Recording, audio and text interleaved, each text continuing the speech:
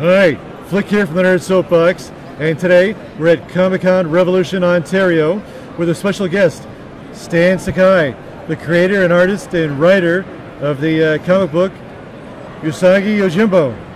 Hi Stan. Flick, how you doing? It's good to see you again. Yeah, it's been a while. It has. So how's your con so far? It's doing great. Fantastic. So tell me, Usagi has been published since 1984, and just this past February, it was announced that Usagi will be leaving Dark Horse, and it'll be published by IDW. That's right. In a new monthly series. New monthly color series. Color. Basically, the stories will remain the same. Right. I've been doing Usagi for 35 years as a writer and artist, right. And it's pretty much continuing the life of Usagi, except now it'll be a color series. Fantastic. Yeah. I love that. Any ideas about the first stories, the first couple of stories we might see? You know, I do a lot of stories about Japanese culture and history. Right. The first story arc will be about the Japanese puppet theater, which, yes, right. Except the Japanese tradition is very different from the Western. Right. The Western is more slapstick humor, whereas the Japanese bunraku puppet theater was based upon the kabuki theater. Okay. So it's very dramatic, and puppet play can last up to 10 or 12 hours long. Whoa. Yeah. It would be really tired. really tired. That's right. Wow. And okay, can you tell us anything about the animated adaptation of Usagi?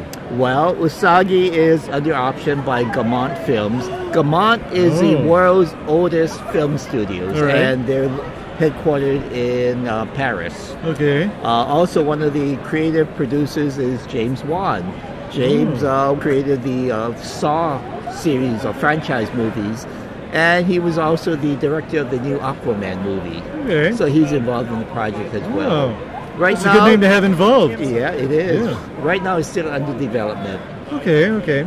And we were all saddened by Stan Lee's passing. Oh yeah. Yeah. And I understand you were the letterer for the Spider-Man newspaper comic for years. I lettered the Spider-Man Sunday strips for about 25 years. Wow. And I enjoyed working with Stan. He was terrific. Whenever I bring in a series of strips, he would stop whatever he was doing, excuse himself even from business meetings, and spend some time with me. He was the nicest guy.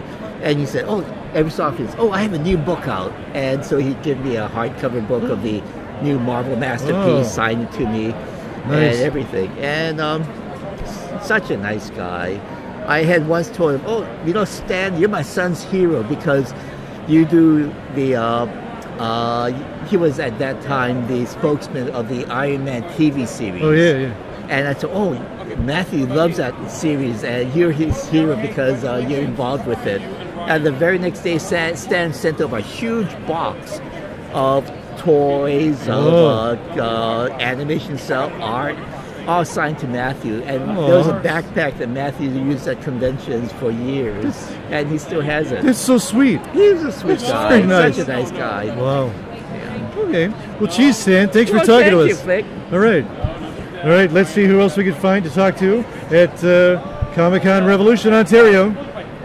Thank you. Nice to see you again, Flick.